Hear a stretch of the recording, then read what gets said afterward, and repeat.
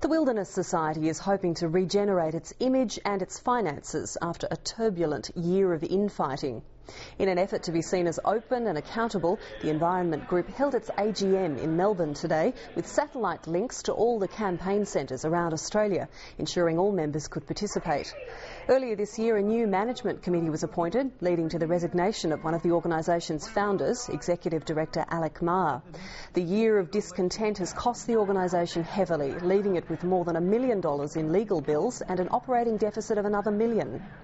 We acknowledge that the Wilderness Society has been distracted recently, but the good news is that we are back on track, that we are reforming the organisation, we are facilitating greater transparency and greater membership involvement, and that can only lead to greater conservation gains.